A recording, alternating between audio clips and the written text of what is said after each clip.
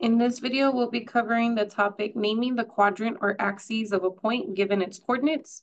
And so this is an example. Most of the problems in ALEKS, though, only give you, I think, 3 or 4 of these options, but I wanted to include an example of where a point lies in each of the 4 quadrants, as well as on each of the axes.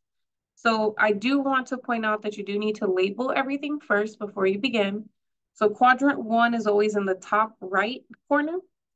Then quadrant 2 is top left, and then quadrant 3 is bottom left, quadrant 4 is bottom right. So it does start in the top right and it goes counterclockwise, okay?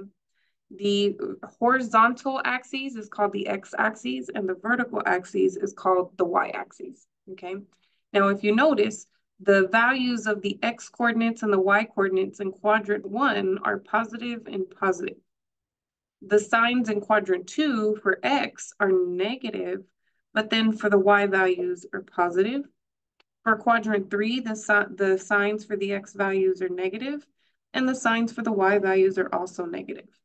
In quadrant 4, the x values are positive and the y values are negative. So notice that there's different sign conventions for each of the 4 quadrants, okay? Now, if you're on the x-axis, if you're on the y-axis, the coordinates will always be 0 for x and then some coordinate for y. If you're talking about the x-axis, the x value will be some coordinate, but the y coordinate will be 0. The y coordinate being 0 is what makes it land on top of the x-axis.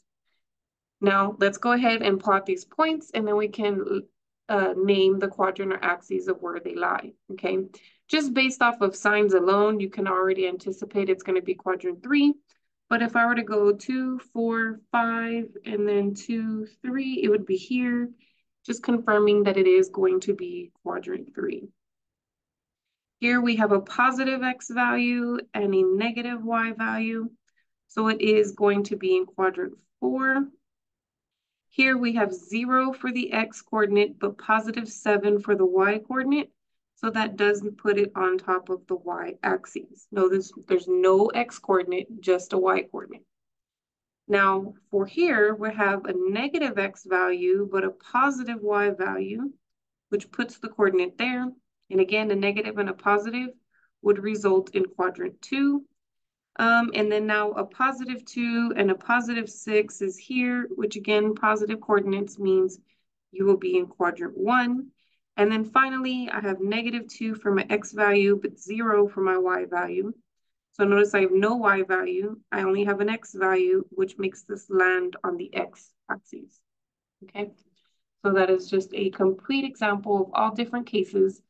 Of course, the number of values will change, but you will get some variation of these problems with the signs.